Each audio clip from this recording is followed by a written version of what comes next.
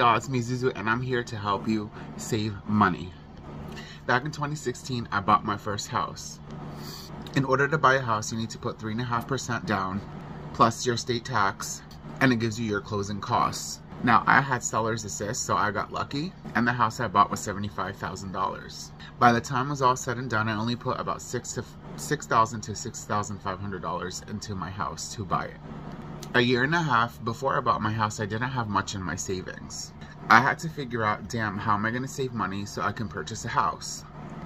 I assessed my finances and what I make average on a low end and figured out how much I could sacrifice per month for that year. I was able to put away $500 a month in a year, and I saved $6,000. Now, I already had a little cushion before that, but I wasn't saving that much. So me cracking down helped me a lot. Now, if you're ready to save money to invest in something in the future, or just to save money in general for Christmas, vacations, and so forth, I'm here to help you.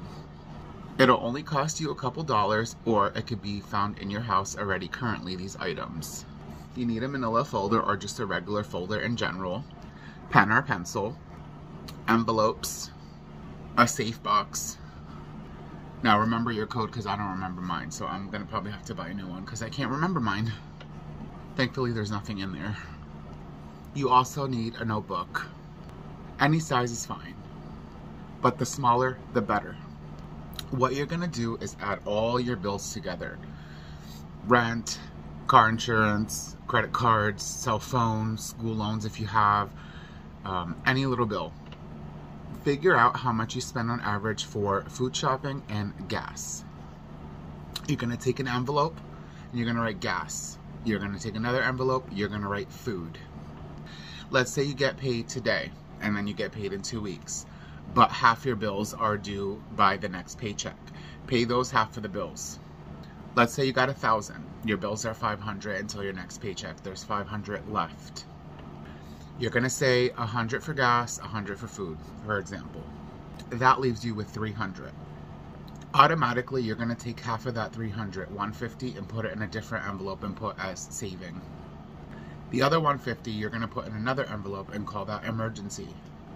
Let's say the next check, your bills are more than normal. Let's say there's $600.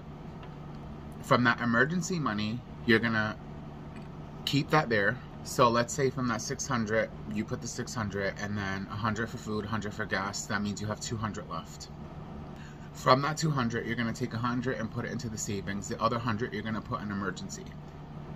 This emergency is for, let's say you have a birthday or something that you need to get a gift. You use from the emergency money. Now, let's say from that emergency money, you now have $250 in there. You use 50, there's $200 left. At the end of that month, before the next check, out of that $200, take $100 and put it back into the savings. So now in your savings, you have $350 and $100 left in emergency. And you're going to keep doing this. You want to keep all this stuff in your safe. If you keep averaging that $350 a month for the year, that saves you $4,200. Even if you put $100 away every month, that's $1,200 at the end of the year. The emergency money will make you have more, but that emergency money is in case also a car problem or something that needs to be paid or a bill came higher than normal. You can use from that. The saving money you do not want to touch at all in case it's absolutely necessary. But I have other tricks on ways to save money if you're not making that much or you're making less than usual to be able to save anything at all or little to nothing.